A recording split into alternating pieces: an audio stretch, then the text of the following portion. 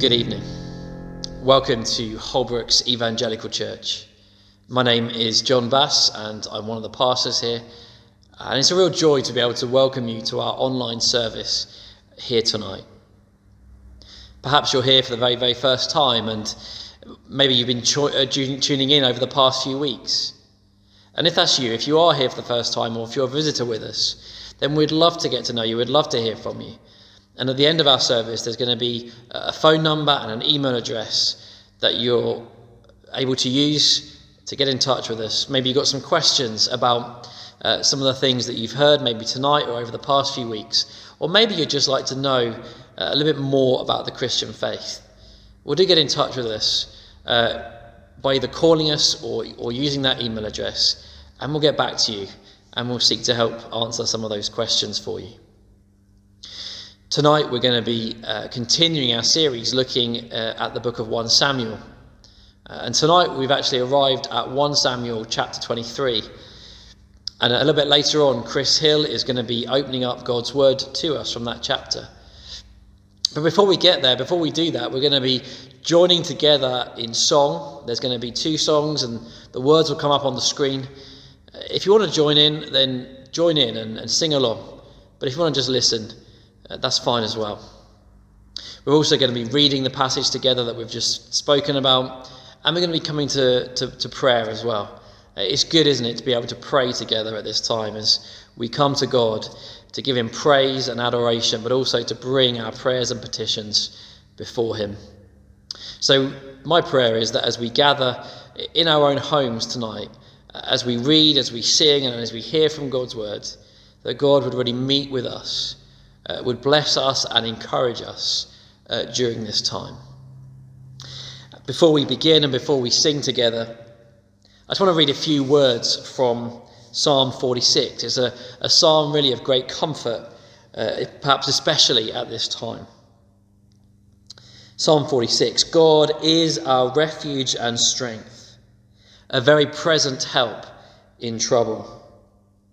Therefore we will not fear, even though the earth be removed, and though the mountains be carried into the midst of the sea, though its waters roar and be troubled, though the mountains shake with its swelling.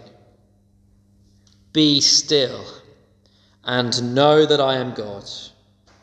I will be exalted among the nations. I will be exalted in the earth. The Lord of hosts is with us. The God of Jacob is our refuge. Well, in a moment we're going to sing, but before we do, let's come to God in prayer.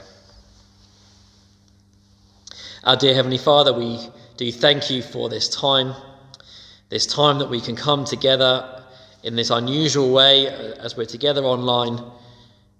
But we do pray that as we sing and as we pray and as we read your word and hear from your word, that you would indeed presence yourself with us, that you would use this time to speak to us and encourage us and challenge us, that you'd be with Chris as he opens up your word and for us as we listen, that you might really speak to us tonight from your word.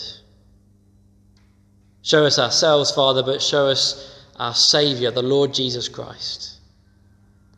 And so we do pray that you would continue with us, prepare our hearts to receive your word tonight. For we bring all these things before you in the precious name of our Lord and Saviour, Jesus Christ. Amen.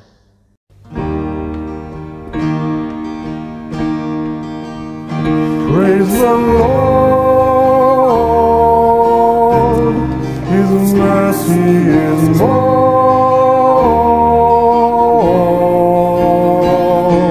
stronger than darkness, new every morn. Our sins they are many, his mercy is more.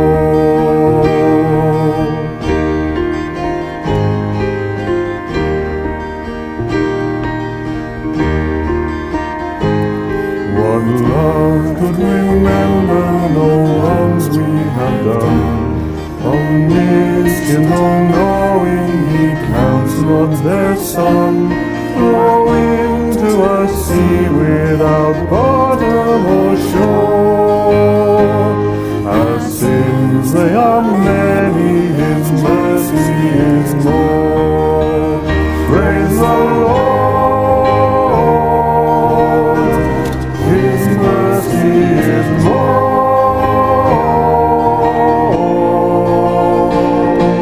Stronger than darkness, new every morn. Our sins, they are many, His mercy is more.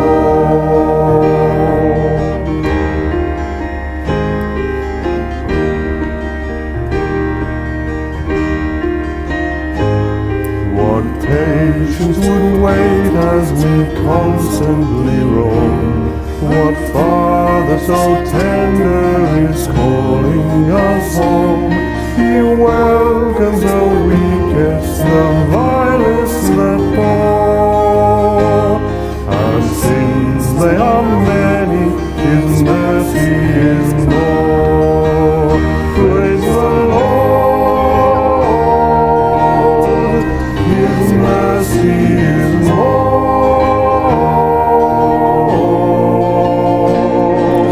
Stronger than darkness, new every morn. Our sins, they are many, His mercy is more.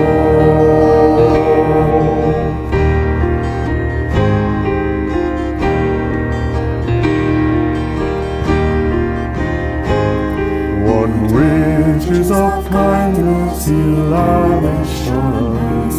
His blood was the payment, His life was the cost.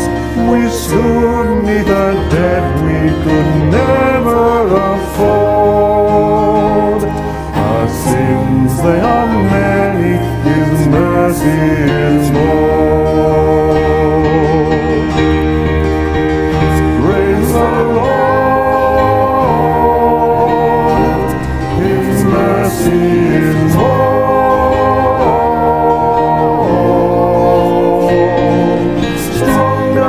Darkness, new every morn.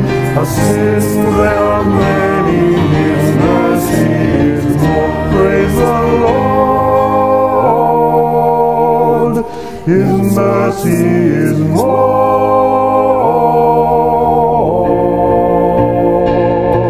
Stronger than darkness, new every morn. Our sins, they are many, His mercy is more. Our sins, they are many, His mercy is more.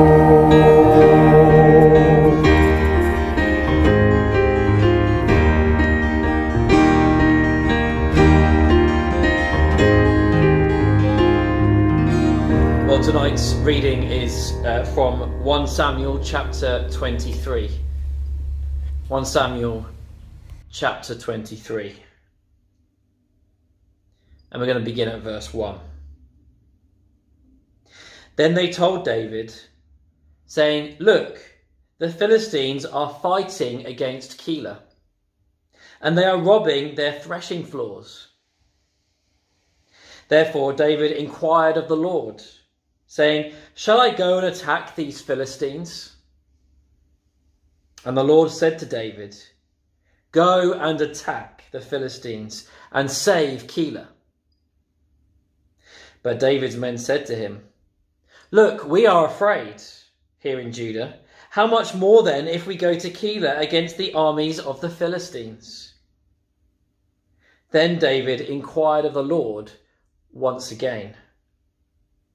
And the Lord answered him and said, "Arise, go down to Keilah, for I will deliver the Philistines into your hand." And David and his men went to Keilah and fought with the Philistines, struck them with a mighty blow, and took away their livestock. So David saved the inhabitants of Keilah.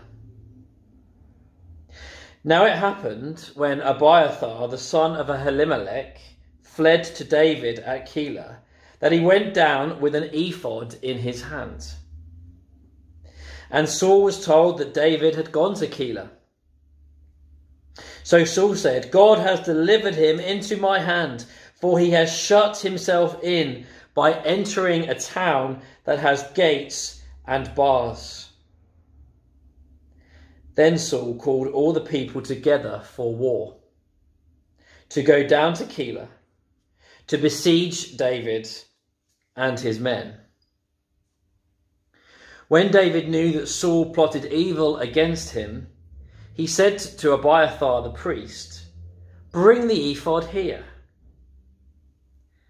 Then David said, "O Lord God of Israel, your servant has certainly heard that Saul seeks to come to Keilah to destroy the city for my sake. Will the men of Keilah deliver me into his hand? Will Saul come down as your servant has heard? O Lord God of Israel, I pray, tell your servant." And the Lord said, "He will come down." Then David said, "Will the men of Keilah deliver me and my men into the hand of Saul?" And the Lord said, "They will deliver you." So David and his men, about 600, arose and departed from Keilah and went wherever they could go. Then it was told Saul that David had escaped from Keilah, so he halted the expedition. And David stayed in strongholds in the wilderness and remained in the mountains in the wilderness of Ziph. Saul sought him every day, but God did not deliver him into his hand. So David saw that Saul had come out to seek his life, and David was in the wilderness of Ziph in a forest. Then Jonathan, Saul's son, arose and went to David in the woods and strengthened his hand in God. And he said to him, "Do not fear, for the hand of Saul my father shall not find you. You shall be king over Israel, and I shall be next to you. Even my father Saul knows that." So the two of them made a covenant before the Lord, and David stayed in the woods, and Jonathan went to his own house. Then the Ziphites came up to Saul at Gibeah, saying, "Is David not hiding with us in strongholds in the woods, in the hill of Hikalah, which is on the south of Jeshimon? Now therefore, O king, come down according to all the desire of your soul to come down, and our part shall be to deliver him into the king's hands." And Saul said, "Blessed are you of the Lord, for you have compassion on me. Please go and find out for sure and see the place where his hideout is, and who has seen him there. For I am told that he is very crafty. See therefore, and take knowledge of all the lurking places where he hides, and come back to me with certainty, and I will go with you. And it shall be, if he is in the land, that I will search for him throughout all the clans of Judah." So they arose and went to Ziph before Saul. But David and his men were in the wilderness of Maon, in the plain on the south of Jeshimon. When Saul and his men went to seek him, they told David. Therefore he went down to the rock and stayed in the wilderness of Maon. And when Saul heard that, he pursued David in the wilderness of Maon. Then Saul went on one side of the mountain, and David and his men on the other side of the mountain. So David made haste to get away from Saul, for Saul and his men were encircling David and his men to take them.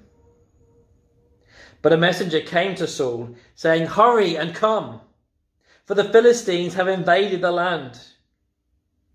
Therefore Saul returned from pursuing David and went against the Philistines. So they called that place the Rock of Escape.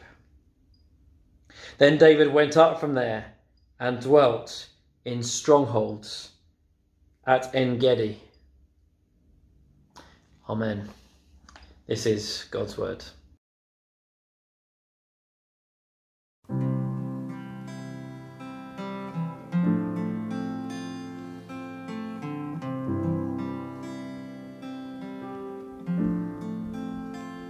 What gift of grace is Jesus my Redeemer? There is no more for heaven now to give. He is my joy, my righteousness and freedom, my steadfast love, my deep and boundless peace. To this I hold, my hope is only Jesus, for my life is wholly bound to his.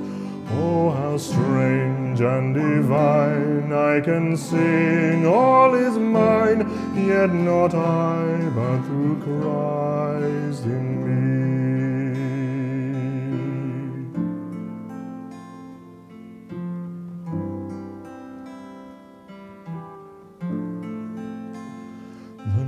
It is dark, but I am not forsaken, for by my side the Saviour, he will stay. I labour on in weakness and rejoicing, for in my need his power is displayed. To this I hold, my shepherd will defend me. Through the deepest valley he will lead. Oh, the night has been won, and I shall overcome, yet not I, but through Christ in me.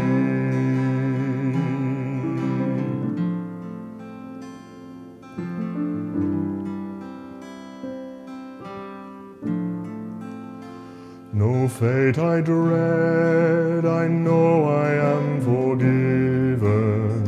The future sure, the price it has been paid.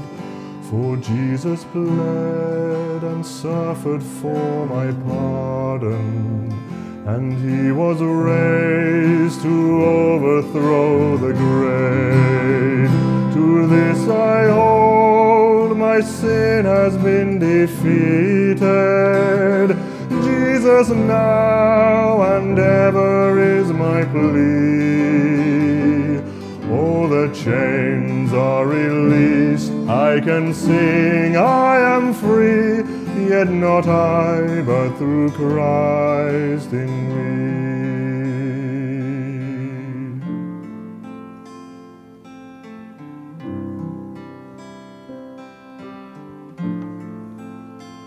With every breath I long to follow Jesus, for he has said that he will bring me home. And day by day I know he will renew me, until I stand with joy before the throne. To this I hold, my hope is only Jesus. All the glory evermore to him, when the complete, still my lips shall repeat, yet not I, but through Christ in me. When the race is complete, still my lips shall repeat, yet not I, but through Christ in me.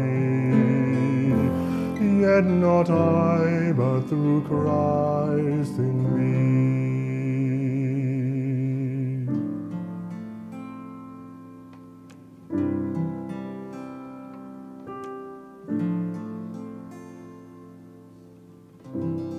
Well, let's pray together. Our dear Heavenly Father, we do thank you and praise you for who you are. And we thank you that as we come before you tonight, we know that you are sovereign and ruling and reigning over all. Father, we do thank you for your amazing love to us. Father, we thank you that this love has been lavished upon us. Though we didn't deserve it, you chose to set your heart upon us. And we do thank you for Jesus. We thank you that because of your great love, you sent the Lord Jesus Christ into this world to live the life that we could never have lived, to die the death that we deserve to die, and to pay the price that we couldn't pay. Father, we pray as we come tonight to hear your word and to meet together in this way, as we seek to live our lives in the weeks and months and years ahead. Father, we do pray that you would give us a fresh sense of our Lord and Saviour, Jesus Christ. Father, may we keep our eyes fixed upon him, the author and the perfecter of our faith, knowing that it was for the joy that was set before him that he endured the cross. So, Father, we do pray tonight as we come now to hear your word preached to us, that you would indeed prepare our hearts and our minds in this moment. Father, we do think of this current situation that we are facing. Father, although we are in the midst of much confusion and there's still a lot of uncertainty about what it is ahead for the immediate future and beyond, Father, we can rest and be sure that although we do not know what the future holds, that we can take confidence that you do. We do thank you for our amazing NHS staff, the frontline workers, the carers, all of those who are continuing to keep services running and functioning so that we can be looked after and cared for and have some kind of normality to life in our basic needs. And we do thank you for their willingness to put themselves on the front line, to go out every day and to work so that we can get what we need and have what we need for our daily lives. Father, we do commit all of them to you, Father, and we pray that you would protect them, that you would keep them safe from this virus, and Father, that you would continue to strengthen them, as no doubt they're facing busier times. We just pray that they would know a strength from above that sustains them through this time. We do lift up to our government and we do thank you for them. We thank you that you have put them in authority over us. And Father, we do pray again for their protection, but we also pray, Father, for their guidance, I guess, as they lead us through this difficult time. Father, as I think about it, I certainly wouldn't want to be in their position. But I do pray, Father, that you would give them wisdom from above. that you would lead and guide them as they seek to navigate us and protect us in this difficult time. But Father, we do pray as we pray every week, that for our government and for people up and down this land and across our world, Father, we pray that during this time that you would help each one of us to see and be reminded of the fragility of life, and therefore the certainty of death for each one of us, and therefore to recognise our need of a Saviour. May you draw men and women and young people to a saving knowledge of yourself. Father, during this time, as we know that you work all things for good, we do pray that during this difficult time, that you would bring people to yourself. Open up hearts, we pray. But Father, we also recognise that as we come and as we gather online tonight, we recognise that there will be some amongst us who are suffering, who are unwell. Some, Father, who are mourning the loss of loved ones. And Father, we do pray that you would be all that they need in this time. Father, you would bring comfort to those who need comforting. You would bring healing, if it be your will, you'd bring healing to those who need healing. And that you'd bring strength to those who need strengthening. Father, for those who are isolating on their own, vulnerable, for those who are struggling with their mental health, these are difficult times, these are unusual times. But we do pray that you would meet each one of us where we're at. And Father, we also know that, again, for each of us as Christians here tonight, that upon each of our hearts, there are friends and family and loved ones who we are crying out to from the depths of our heart, that you might save them and open up their hearts. And so we do lift each and every one of them to you this evening. Father, we do lift up to you our local businesses and those in our community. Father, for businesses and for families and for individuals across this community, there will be many people that are perhaps struggling financially. And Father, we do pray again. We know you are the God who provides. And we do again pray that you would meet our needs, that you would sustain each and every one.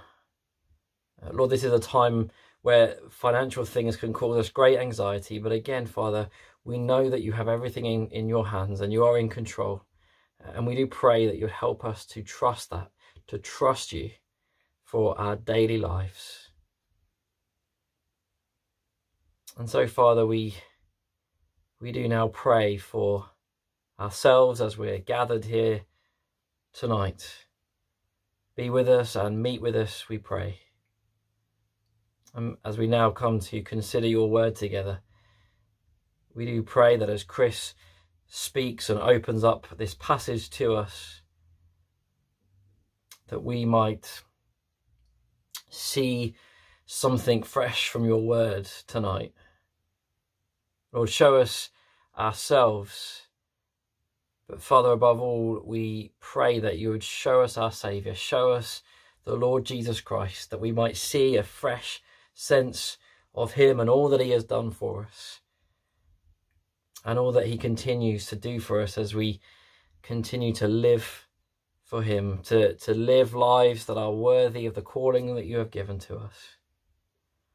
So, Father, we do pray, as we bring all of our prayers and petitions before you, as we pray for all of the churches up and down this land, maybe even in this moment, who are opening up your word, who are preaching the good news of the gospel, we pray that you would strengthen each one of those ministers and speak to those who are listening. And for all of us, that we would be ready to hear and respond to your word tonight.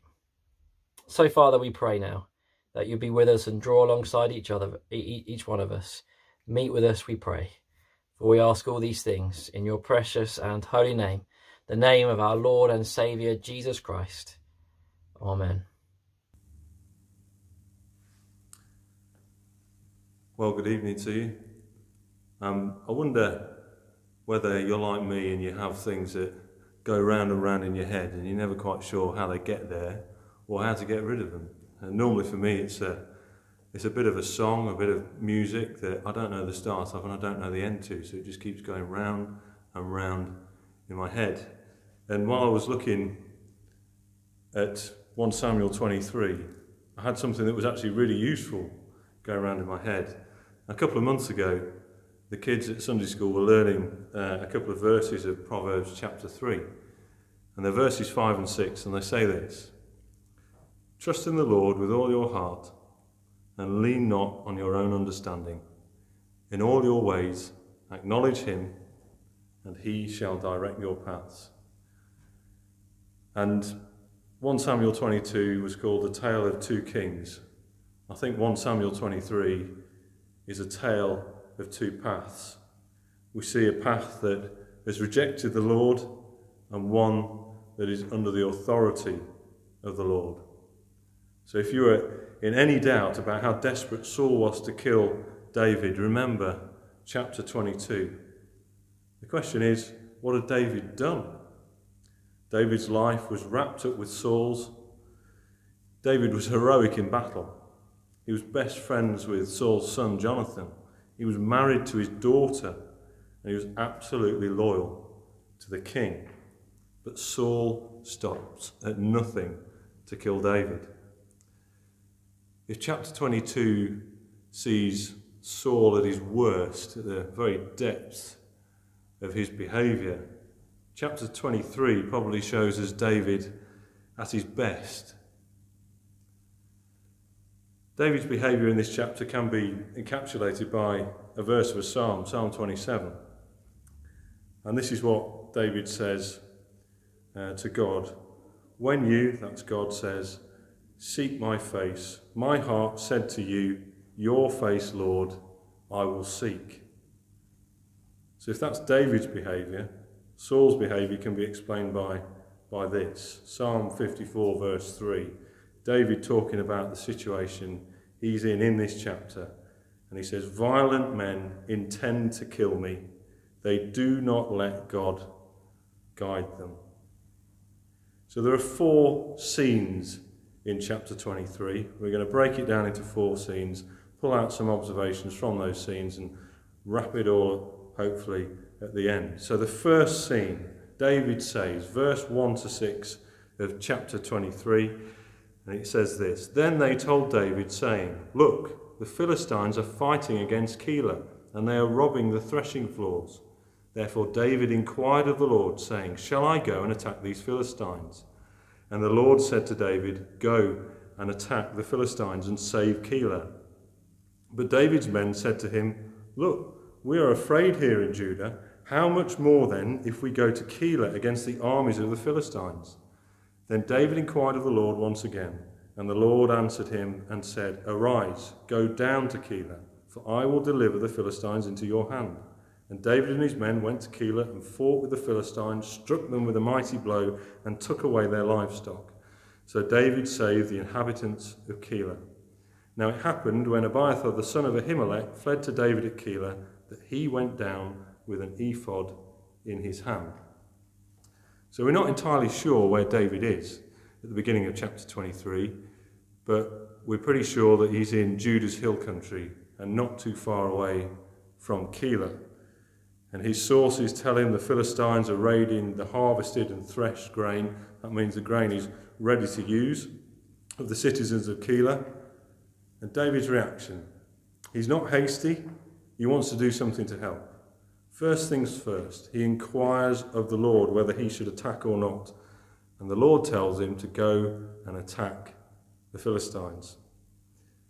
David's men don't like the idea at all. Bear in mind, he only has 400 men at this point, and in chapter 22 they're described as desperate, discontented, and those in debt. They're hardly a crack team of soldiers. They're scared enough of having Saul as an enemy, let alone the Philistines. So David inquires of the Lord again. The Lord answers again, more emphatically, "Arise, go down. The Philistines will be delivered to them."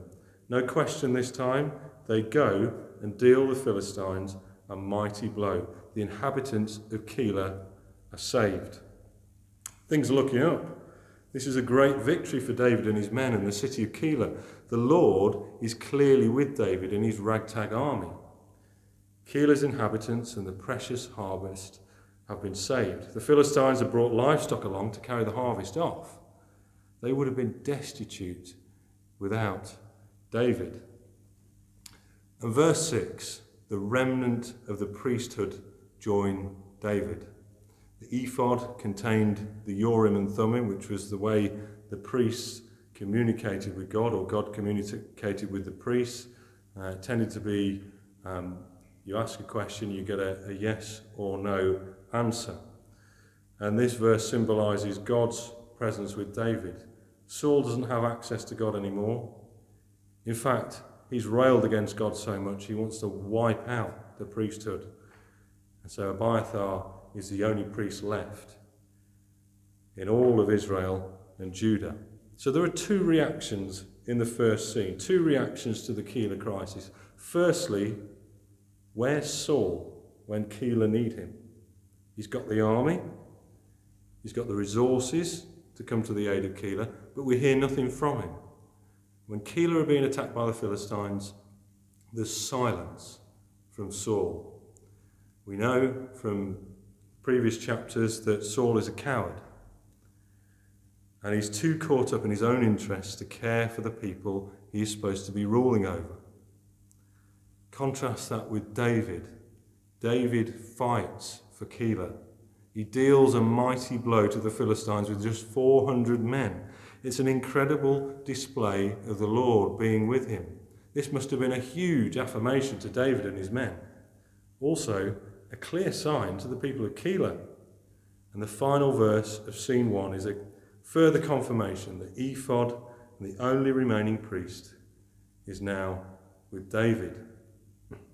We move to scene 2, verse 7 to 13. Saul and Keilah's reaction.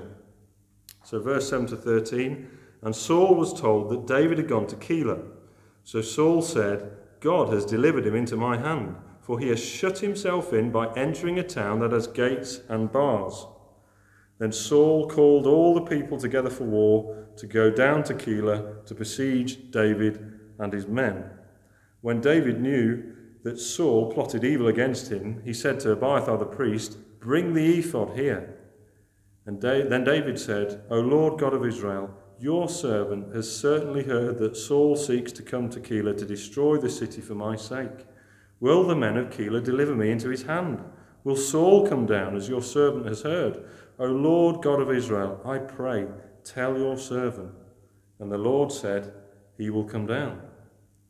Then David said, will the men of Keilah deliver me and my men into the hand of Saul? And the Lord said, they will deliver you. So David and his men, about 600, arose and departed from Keilah and went wherever they could go. Then it was told Saul that David had escaped from Keilah, so he halted the expedition. So Saul thinks that God has given David into his hand. David are in a town with barred gates. David is like a rat in a hole. He calls all available troops, that's Saul, and they get prepared to besiege Keilah and finish David off. What about calling the troops when Keilah was in need and the Philistines were against them? David finds out Saul is plotting to kill him again, and he speaks to the Lord. He calls Abiathar, the ephod is brought to him.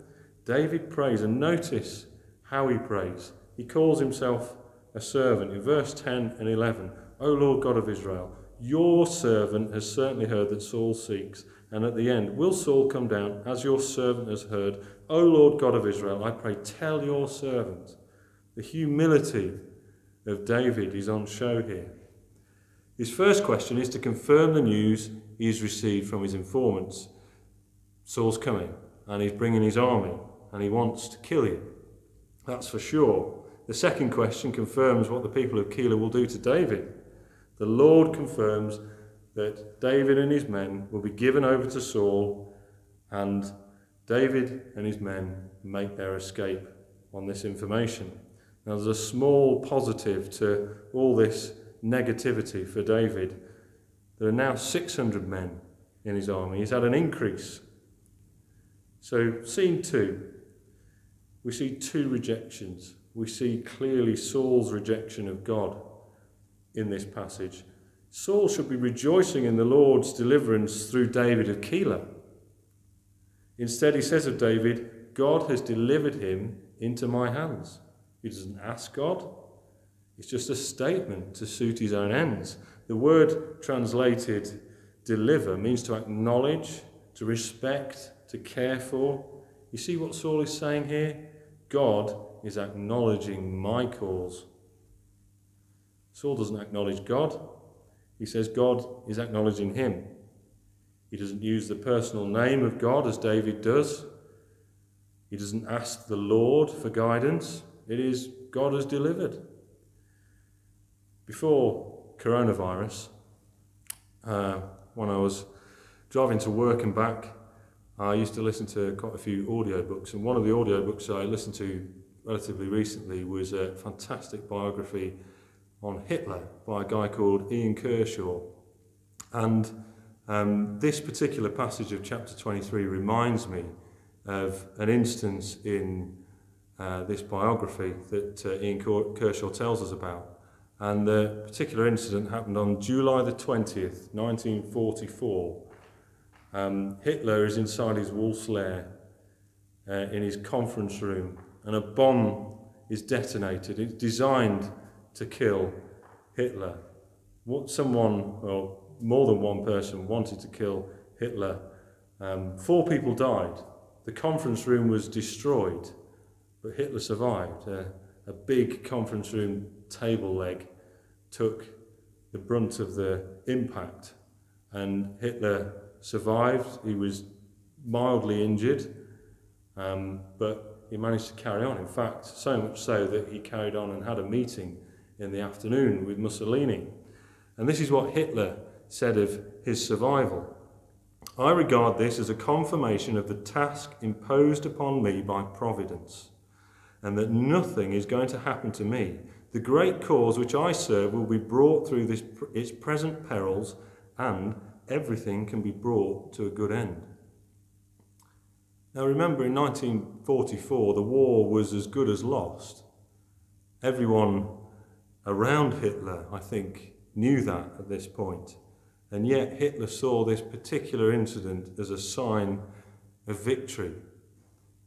Saul sees David's predicament as a sign of a victory. It's actually confirmation of God's rejection.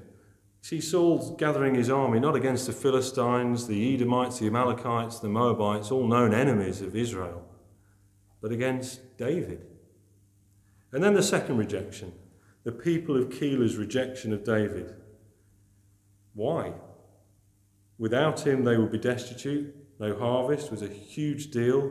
What would they eat during the cold winter months? And the display of the Lord being with David must have been obvious. The 400 men dealing a mighty blow to the Philistines. But the people of Judah have done this before.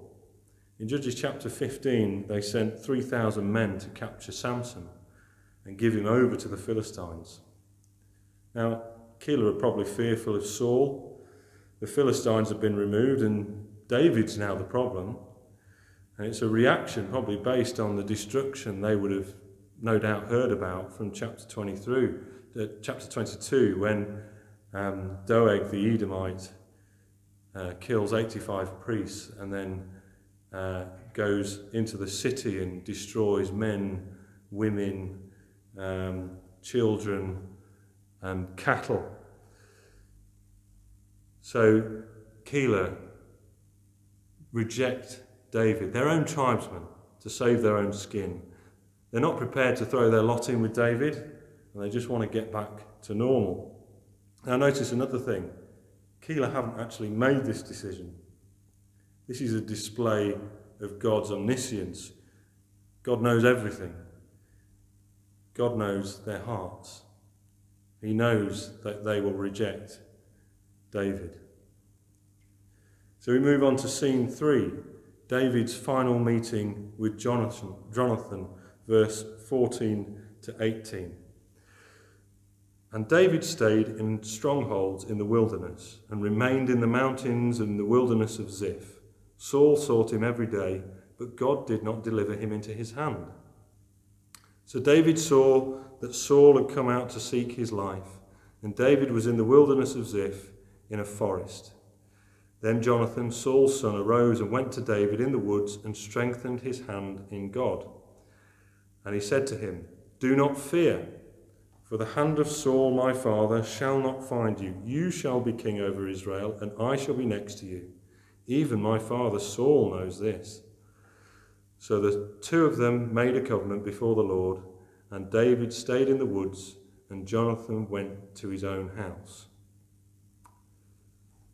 So David is being hunted in Judah's hill country, but is being preserved from certain death by God. Saul sought him every day, but God did not deliver him into his hand.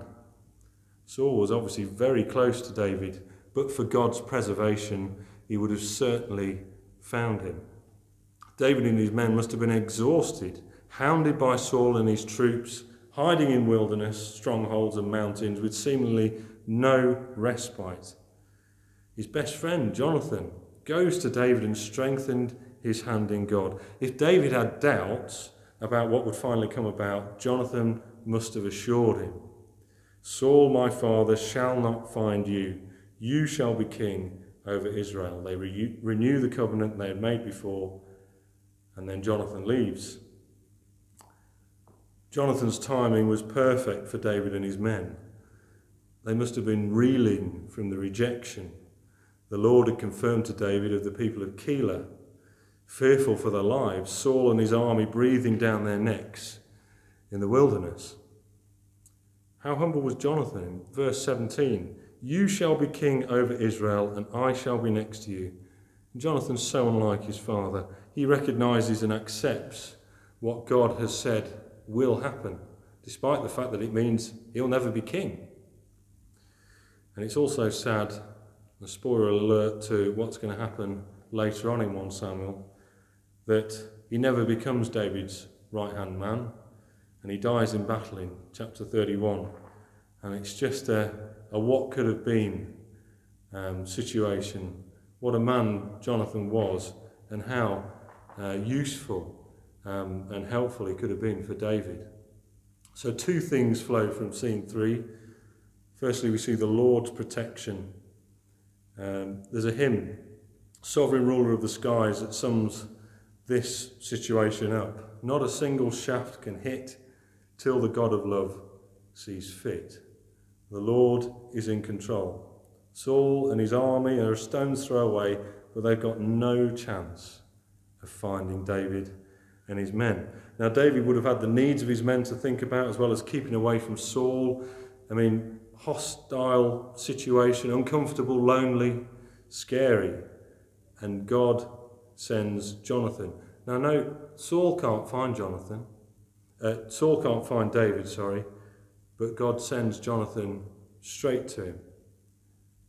It's there as an encouragement. Jonathan doesn't pat him on the back and go, "Chin up, it'll all work out." Jonathan's got experience. In 1 Samuel 14, Jonathan goes and attacks a Philistine garrison with just his armour bearer. And in verse 6 of chapter 14, he says, "For nothing restrains the Lord from saving by many or by few." Jonathan knows what trusting in the Lord looks like. He strengthened David's hand in God. He spoke God's truth to him. Proverbs 17 verse 17 says this, "A friend loves at all times, and a brother is born for adversity." And you see, particularly in this section, the word hand is an indicator of power or strength. In verse 7, Saul declares God has put David into his hand when he's in Keilah. God here is preventing David from falling into Saul's hand. Jonathan strengthens David's hand in God. David's strength and power is not his own. It's from God. This is a reminder from Jonathan to David to keep relying on an all-powerful God. What an amazing friend, and what amazing timing. And then we move to scene 4. David pursued, verses 19 to 29.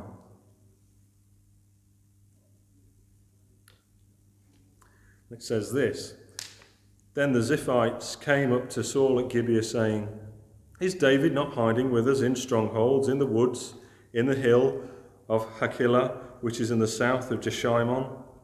Now therefore, O king, come down according to all the desire of your soul to come down, and our part shall be to deliver him into the king's hand. And Saul said, Blessed are you of the Lord, for you have compassion on me. Please go and find out for sure and see the place where his hideout is, and who has seen him there, for I am told he's very crafty. See therefore and take knowledge of all the lurking places where he hides, and come back to me with certainty, and I will go with you. And it shall be, if he is in the land, that I will search for him throughout all the clans of Judah. So they arose and went to Ziph before Saul. But David and his men were in the wilderness of Maon, in the plain on the south of Jeshimon. When Saul and his men went to seek him, they told David. Therefore he went down to the rock and stayed in the wilderness of Maon. And when Saul heard that, he pursued David in the wilderness of Maon. Then Saul went on one side of the mountain, and David and his men on the other side of the mountain. So David made haste to get away from Saul, for Saul and his men were encircling David and his men to take them. But a messenger came to Saul, saying, Hurry and come, for the Philistines have invaded the land. Therefore Saul returned from pursuing David and went against the Philistines. So they called the place the Rock of Escape. Then David went up from there and dwelt in the strongholds of En-Gedi. So scene 4, David pursued. The Ziphites attempt to cash in on this situation by telling Saul where David is. Not only that, they'll hand him over to Saul. They're going to go one better than Keilah. They've no doubt heard about the priestly city of Nob, the situation in Keilah. They don't want to get caught up in it all and decide the best method would be to hand him over to Saul and just get rid of him. Now note the response from Saul. He sees himself as a victim. May you be blessed by the Lord, for you have had compassion on me. You see what Saul's doing here? He's invoking a blessing from the Lord against the Lord's anointed. And he sees God as acknowledging him again. In Saul's eyes, finally, some people are helping him catch David. The intelligence is really good this time. It's very detailed. In verse 22, Saul says that David is very crafty. And the word behind crafty is tree. Whenever Saul pursues David, he seems to melt into the surroundings. And Saul makes sure, verse 23, come back to me with certainty and I will go with you. This time, David is not getting away. In fact, Saul says he will search for him through all the clans or thousands of Judah. David finds out, moves to the wilderness of Maon. Saul is hot on his heels and pursues him there. See, Saul can now see David, he can almost smell David. Saul's troops execute a pincer movement, and it's a scramble for David and his men to get away. They're being encircled. There's massive tension in verse 26. Saul has pretty much got him now. And then, verse 27, incredibly, a messenger arrives for Saul to say that the Philistines have invaded the land. The real enemy has taken advantage of Saul's pursuit of David to invade. And now Saul and his army turn to fight the true enemies of Israel. The Philistines, who start the chapter being the enemies that David and his men defeat, now save David from Saul. So two things to look at from scene 4, betrayal and blessing. The Ziphites, the opportunistic behaviour against a fellow countryman David. Perhaps they wanted to look good in front of Saul, or just wanted David out of the way so they could carry on with their lives. He's too much of a hot potato. They don't want to deal with it. They're comfortable as they are. David wrote Psalm 54 at this specific time, and he says this: "For strangers have risen up against me, and oppressors have sought after my life. They have not set God before them." See, the Ziphites are acting like Gentiles. They're strangers to David. They're acting for their own ends. And then the blessing from Saul, this worthless blessing, must have sounded good if you're a Ziphite. The king blessing them in the name of the Lord. They're helping the king against his enemy. It's all become terribly twisted. I mean, Saul has demonstrated he's no help to his people. Look at Keilah. He's a destroyer of innocent life, killing the priests and all in their city, and he's trying to kill the Lord's anointed. It's all for his own ends. He's only blessing the Ziphites because he thinks things are going his way. Psalm 54 goes on and says this: "Behold, God is my helper. The Lord is with those who uphold my life. He will repay my enemies for their evil. Cut them off in your truth." The second thing we see is the enemy saves David. The messenger comes at the perfect time, just at the point when Saul is encircling David and his men. Saul's army are charging off in the other direction to fight the Philistines. And it's really darkly humorous that Saul is suddenly taken away by the very people he wouldn't fight at the start of the chapter. And the Philistines save David now, rather than being defeated by him. And it's an amazing way of escape from Saul. The place where it happened is called the Rock of Escape, or the Rock of Separation, or Division. God's timing is perfect. Let's remind ourselves of that proverb, Proverbs 3, verse 5 and 6. "Trust in the Lord with all your heart, and lean not on your own understanding. In all your ways acknowledge him, and he shall direct your paths." So the two paths: Saul, his path, the rejected king who's rejected the Lord; David, the anointed king who trusts in the Lord. See, Saul is still king at this point. He's got the army, he's got the resources, he's got the loyalty of the vast majority of the people, bar the 600 men with David. He's in charge. His hand is powerful. But he's not in control. He's desperate. He's cruel. He's misguided. And ultimately, he comes away empty-handed. David, in comparison, is nothing to Saul. He hasn't even got a home.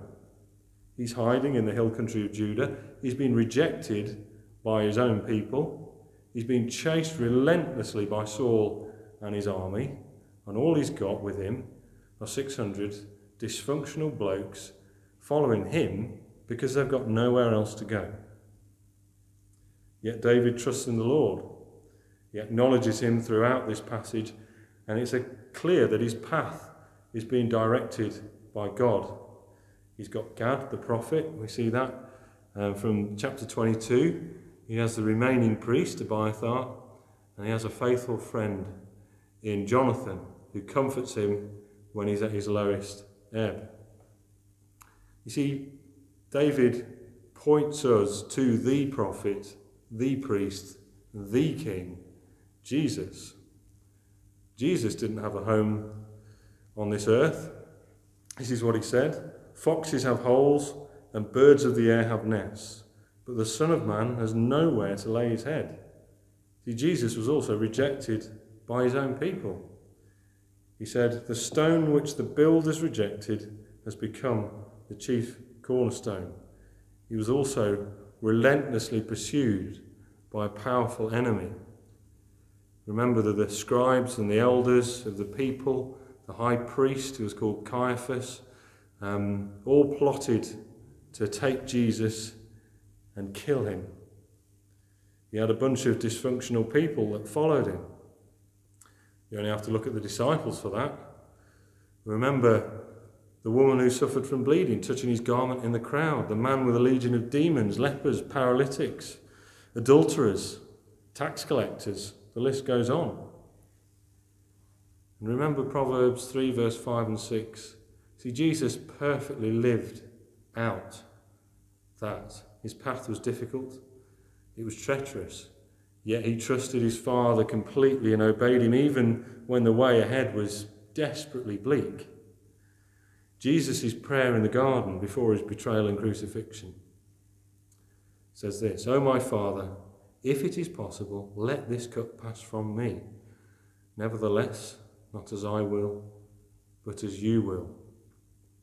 You see, the enemies of Jesus manufactured a case against him so that he would be crucified and they'd be rid of him.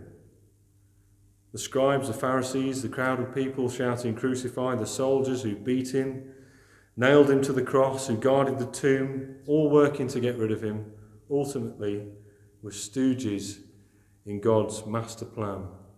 And on the cross, Jesus said, "Father, into your hands I commit my spirit." The question is, where are we in all this? Where are we in this passage? I don't think we're David. I don't think we're Saul. But I think there are 4 reactions to God in 1 Samuel 23. Firstly, we see the people of Keilah's reaction. This recognition but rejection. Perhaps you've recognised or have experienced the power of God in your life. Perhaps you've prayed in a desperate situation, you've been delivered from that, and you can only explain it by God has intervened. And the crisis has been averted. But ultimately, you reject him. You just want to go back to how things were. You just want an uneventful, comfortable life. So recognition, but rejection. Perhaps you like the Ziphites. The Ziphites was more like an outright rejection. They wanted David out of their way. He's a fellow countryman. He's a faithful servant, a successful warrior. He's the anointed king. No, thank you. Don't want him. You don't want anything to do with him. Perhaps you're like that. You just don't want anything to do with God. And you're just trying to get what you can from life. You perhaps use situations to your own ends to gain favour, to climb the greasy pole. And frankly, God and the thought of God is in the way. So that's outright rejection. Perhaps you're like the men of Saul's army. Perhaps you are conscience-stricken but ultimately reject God. Remember in chapter 22 when Saul ordered his soldiers to kill the priests and they refused. And Doeg the Edomite does it instead. Where are the armies now? Where are the soldiers now of Saul? Have they gone to David? Have they rejected Saul? I think they're still with Saul. They're chasing after David. You see, they are conscience-stricken. They do believe to a degree in God, but they don't trust him. They don't trust in God. You see, Saul had given his soldiers vineyards and fields. They were commanders. They were successful. They were comfortably off. Perhaps that's what kept them on board with Saul. Perhaps that's you. Perhaps you're comfortable and successful. You believe in God, but this comfort and success is keeping you from really trusting in him. There is a fourth way. There is a fourth reaction. And that's the reaction of David's men. The desperate, the destitute, and those indebted. These people were displaced. They fled to a leader who put his whole trust in the Lord. They don't have it easy, but they are guided by an almighty hand.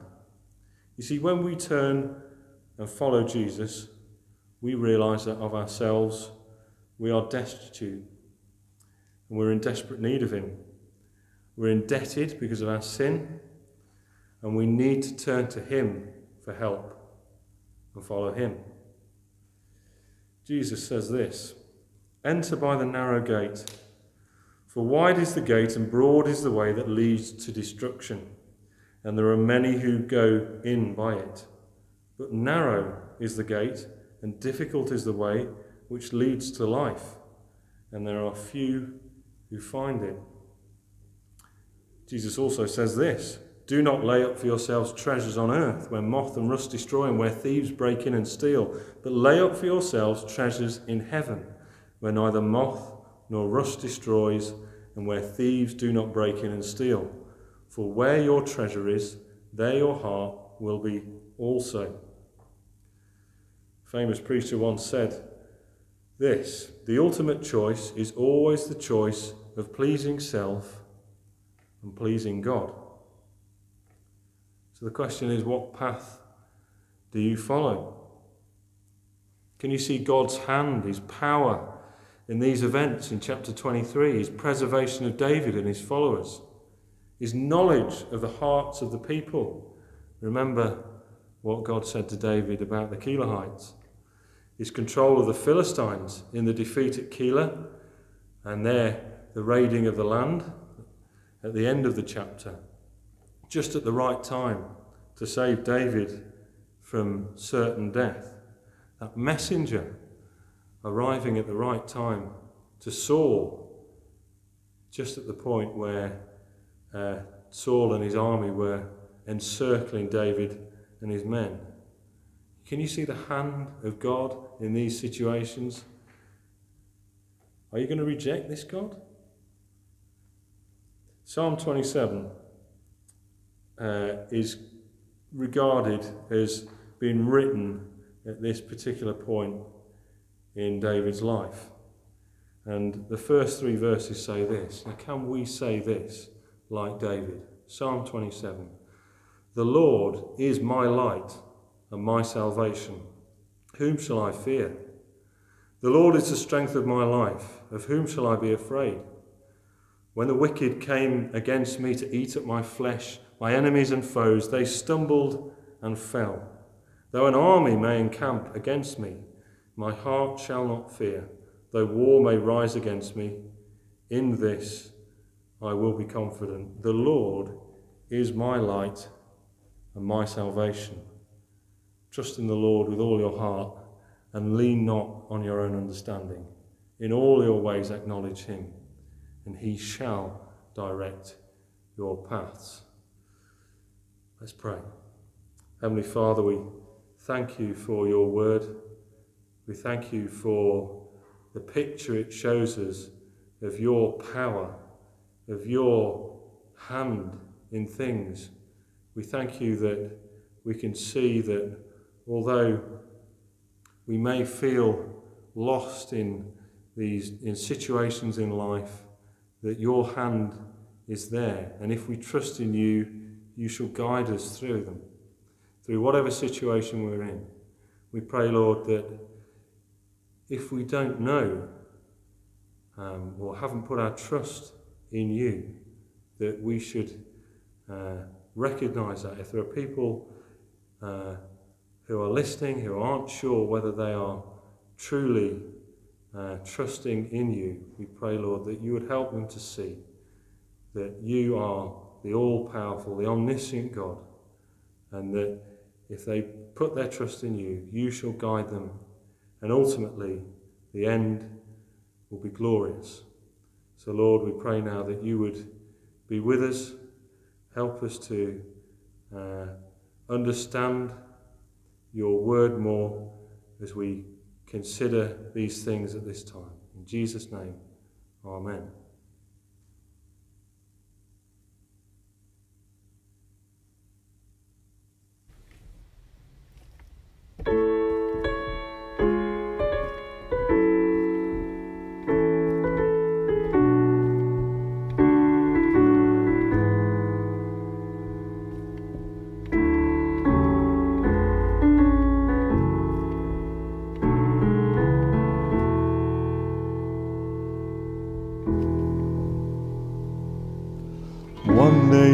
make everything new. Jesus, one day you will bind every wound.